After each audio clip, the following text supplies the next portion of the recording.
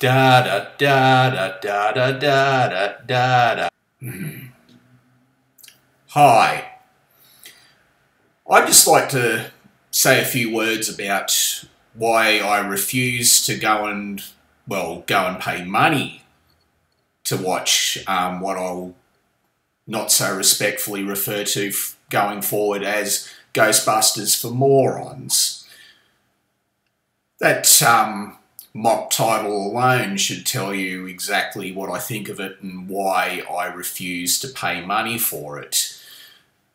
The real Ghostbusters is the first film I ever saw in a theatre. I was all of 6 years old back then.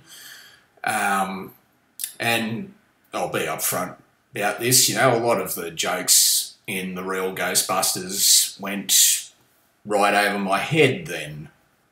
You know, you got to expect that.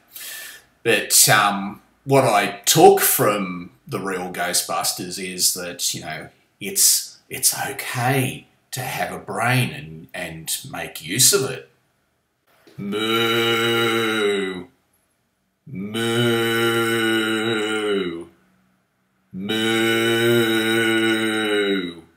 Let's deal with a little thing I call trailer projection. Now, I sometimes watch a trailer and I think, you know, this film is going to be an absolute piece of shit.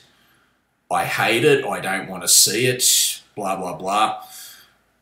Usually, whether I have the opposite reaction, wow, this film looks incredible, I want to see it, or, you know, it has to do with the contents of the trailer itself. I am very, very, very rarely mistaken when seeing a trailer predicting the overall quality within certain tolerances, of course. I rarely get it wrong when predicting the quality of the feature film from the trailer. In order to show you what I mean, I'm going to provide you with a couple of positive examples first, so you can see exactly what I mean when I say, you know, Ghostbusters for Morons was dead to me the second I saw a trailer for it. Now, first off the mark, I'll show you a couple of very small clips from the Comic-Con trailer for Mad Max Fury Road. Here goes. The world is almost out of water. Water wars. We are killing for gas. In just 5 seconds, this Comic-Con trailer has absolutely sold me. I must go and see Mad Max Fury Road. The world is running out of water. The reason that voiceover speaks to me is because as much as the kind of people who will go and see Ghostbusters for Morons, thank you morons by the way, those kinds of people don't want to acknowledge that the words "the world is running out of water" reflects reality. So, without further ado, I'll just play you the second piece of the Mad Max Fury Road trailer that I call the sold moment.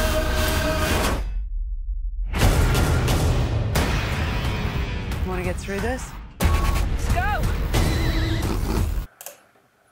From that point in the trailer onwards, you could not keep me away from Mad Max Fury Road with a barge pole.